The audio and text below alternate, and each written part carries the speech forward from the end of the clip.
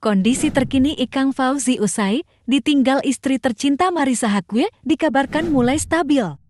Meski masih terlihat syok dan berduka setelah Marissa Haque meninggal, Ikang Fawzi kini sudah mulai bisa tersenyum pada setiap tamu yang datang. Kondisi Ikang Fawzi dikabarkan promotor musik Adrie Subono.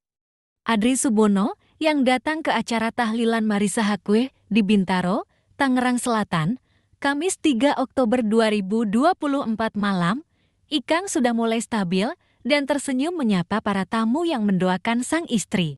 Ikang Fawzi sudah mulai bisa sedikit tersenyum dan menyapa tamu-tamu yang datang ke rumahnya, termasuk Adrie Subono. "Saya bersyukur melihat Ikang sedikit lebih baik dari kemarin," kata Adrie.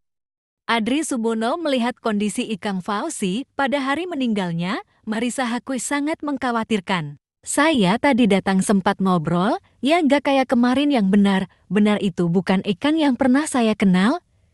Itulah Ikang, saya tahu Ikang sangat mencintai istrinya Marissa," ucap Adrie.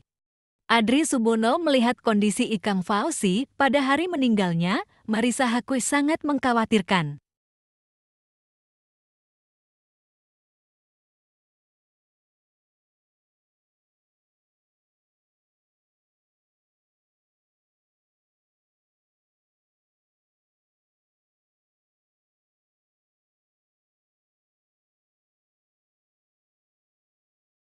Download Tribun X sekarang, menghadirkan lokal menjadi Indonesia.